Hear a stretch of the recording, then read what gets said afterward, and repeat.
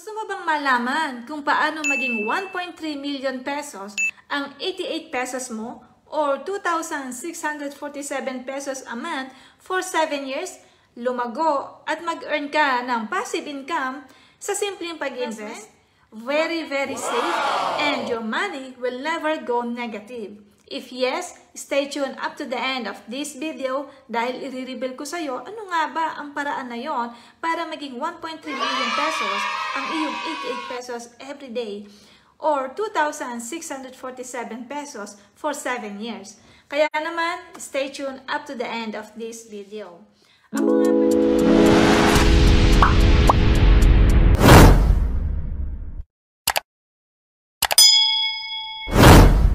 video.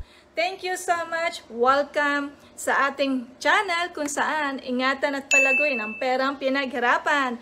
Ako nga pala si Espie Banaag, isa po akong single mom, OFW, and financial educator. By the way, kung hindi ka pa nakaka-subscribe, hit the notification bell and subscribe now na. Kung meron kang 88 pesos, paano mo ito gagastusin?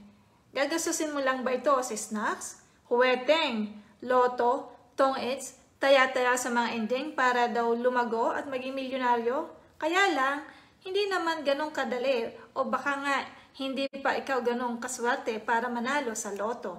Paano mo mahihit ang 1.3 million pesos? At alam mo ba na meron tayong investment facility tulad ng Kaiser na pwede mong paglagyan ng iyong 88 pesos every day or 2,647 pesos per month for 7 years para ma-hit mo ang 1.3 million pesos. Sa Kaiser, hindi nagne-negative ang pera mo.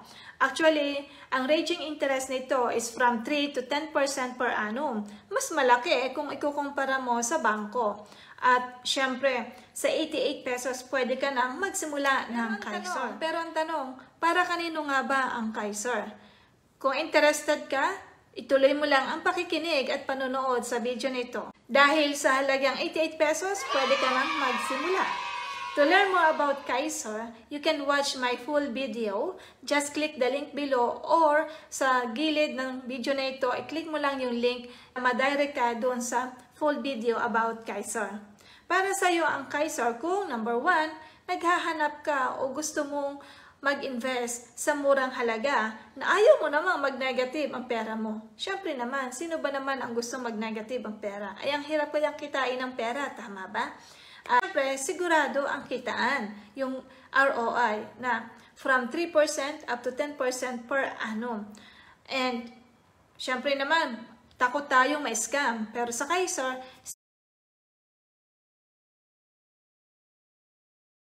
hindi rin ito katulad ng stock market o mutual fund o trading na pwedeng mawala ang pera mo. Pwedeng malugi. Sa Kaiser, hindi magne-negative ang pera mo or hindi ka talaga malulugi. Number 2, gusto mag-invest na may protection. Sino ba naman ang ayaw ng protection? Tama ba? Lalo na kung isa kang breadwinner na katulad ko na single mom. Lahat tayo gusto na may protection, pero karamihan hindi alam kung paano.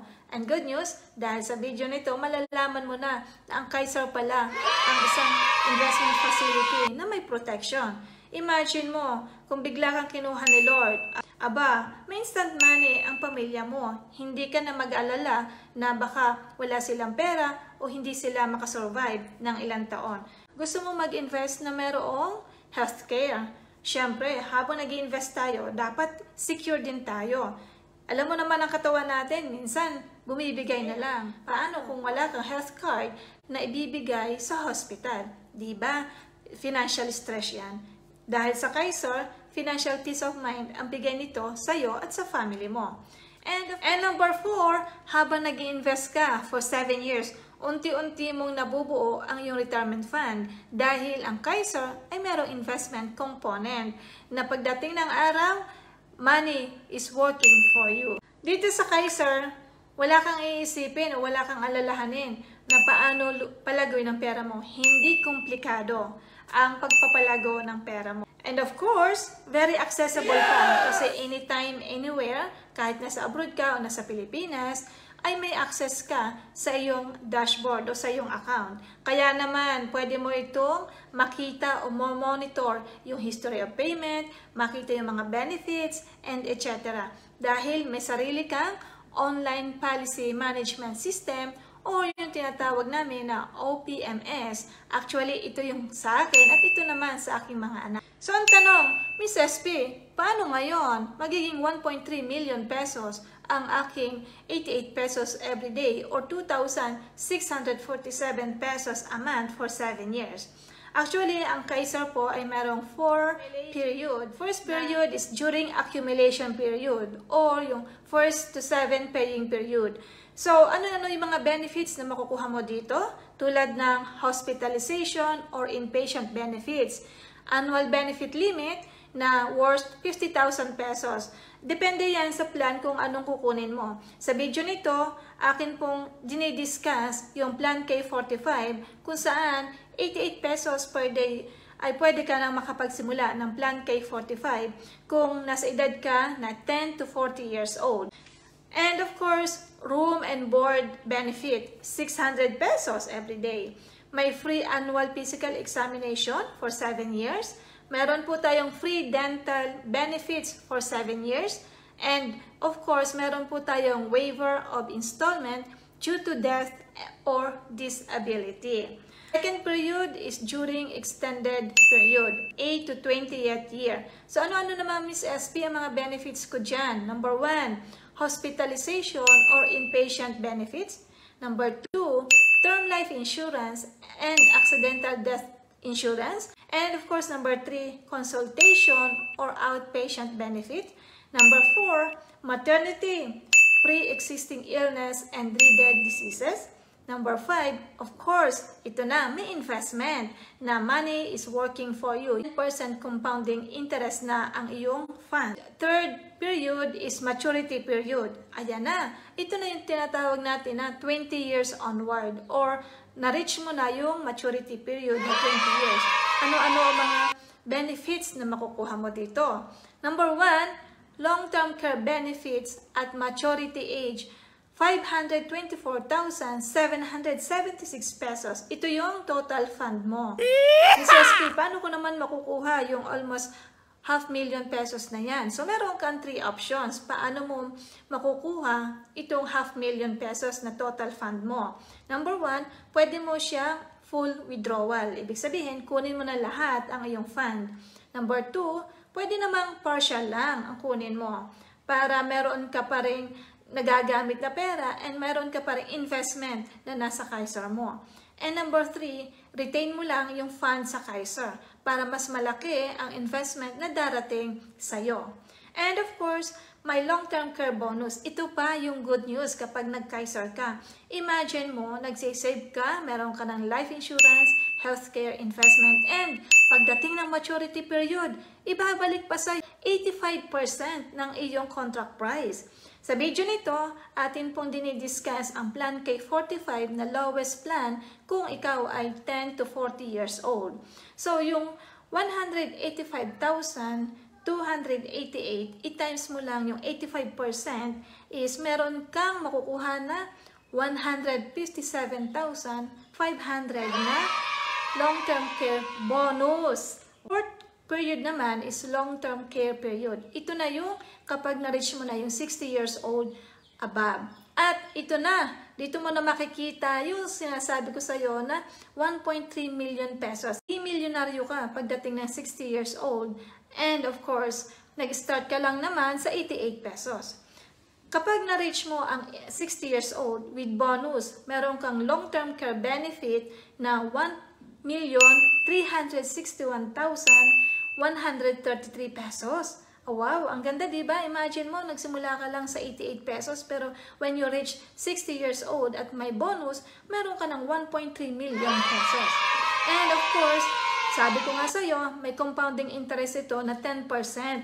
Yung 1.3 million mo, may interest yan o yung tinatawag natin na annual lifetime healthcare at age 60 with bonus na 136,113 pesos. And halimbawa naman na na-reach mo ngayon na 65 years old, aba, lucky you. Kasi meron kang long-term care benefit at age 65 with bonus na 2,192,119 pesos. Oh my God, milyonaryo ka na. Kahit hindi ka na magtrabaho, milyonaryo ka na at mabubuhay ka na.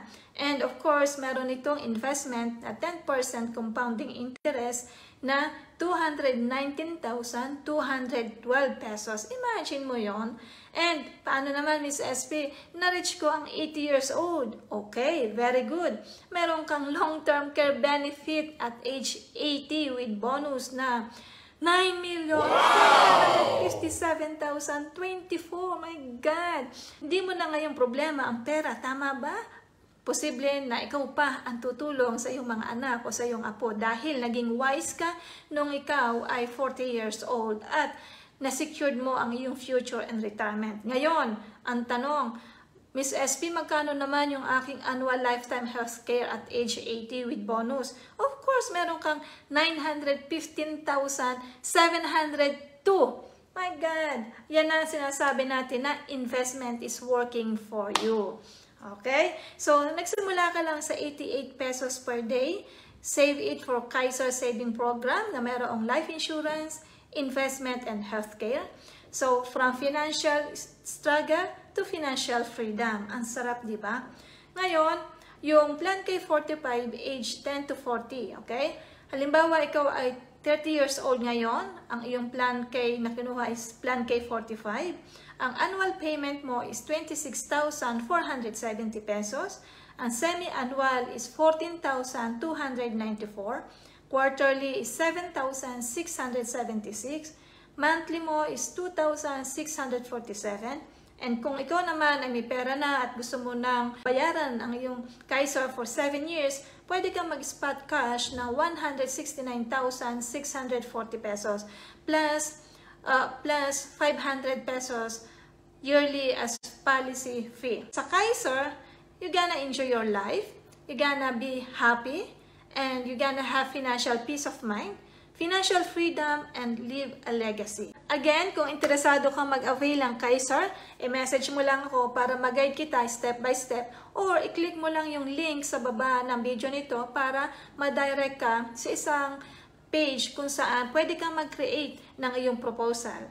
So, thank you so much and I hope meron kang natutunan sa video nito. And if you think this video is informative, like, share sa iyong mga loved ones, comment, and subscribe na rin sa aking YouTube channel, Espie Banaag. Thank you so much for watching and listening, and thank you so much for your golden time. God bless you and happy learning, happy investing. Keep healthy and keep wealthy.